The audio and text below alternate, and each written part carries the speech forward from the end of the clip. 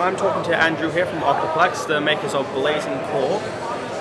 So, first question, can you tell us a bit about your company? Is this your first production or have you been around a while? No, we currently have a released game on Steam. It's a VR game, High Noon. It's about Wild West shooting. It was a simple game, we've done it in 4 months. And this game is in development for about 3 years. We have several casual games in release and development by other teams in our company. So for Blazing Core, would you be able to tell us anything about it? Like, what's the story to it? Is there a story to Blazing Core? Once more. Is there a story to Blazing Core? Oh, it has, but we don't pull it for out before release. Would you be able to give just like a brief, like? It's a little bit like a distant future, but it is not grim future. It's a bright future with some fields and knights, and they are fighting tournaments over planets, different planets. And every mech has his own knight inside, so it's like knight armor and steed and spear at the same time. That's all for now, because it is online multiplayer competitive shooter. So we are focused currently only on core gameplay, not on story and visual presentation for the story. Alright, and could you tell us a bit about the gameplay mechanics? Yes, you can think it's a blend of like World of Tanks and Overwatch. It's a hero shooter. It's slower than most shooters. It's high time to kill. It's very tactical. It's very close for something like Rainbow Six. So you need to cooperate very close with your team, and you're using mechs, highly customizable mechs.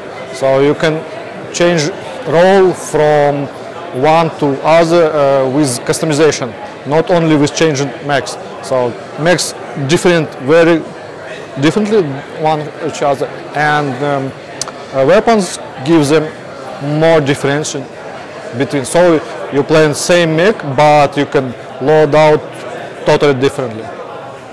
Okay, and what was the inspiration for Blazing Core? I think at first it was like MechWarrior, old MechWarrior games, but it started as a green future Fallout like this. But we think it is not very fun and not very interesting to make game which looks like any other game with mechs. So we think how we can elaborate this, and we think about future and technology like Star Wars or Destiny. It's a mystical science fiction, so it's blend. And we think knights, robots, it's double cool. Yeah. So it's how it's done. So what platforms do you intend on releasing it for? Currently it is on Steam, on closed beta, not on early access, but in May or start of June we will be in early access on Steam. Later this year, about October, November, we plan for launch on Steam, and sometime there we are planning for moving PlayStation 4 and most likely Xbox.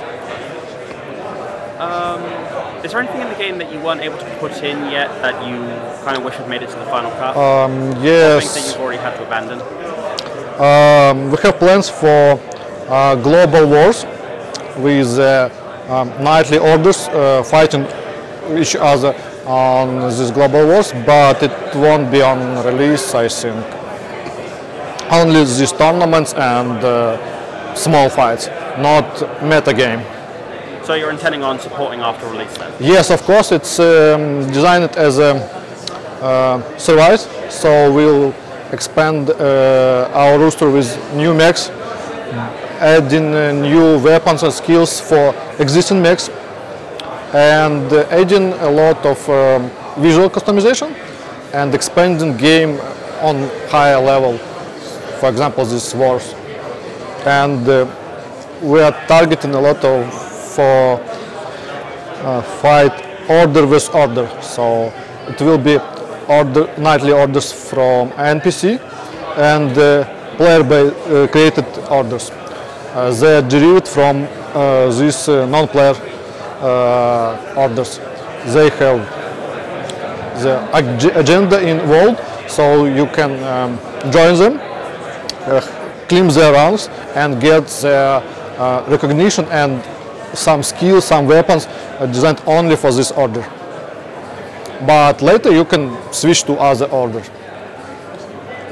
Okay. And so, final question: what made you choose the art style you did?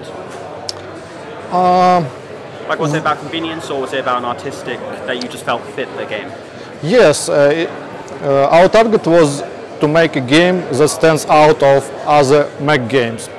At the same time, we want to represent our art style, so it's represented hero shooter. So it's not just tank; it's a hero tank. So he has charisma and all other things. So it's how it is worked, you can see.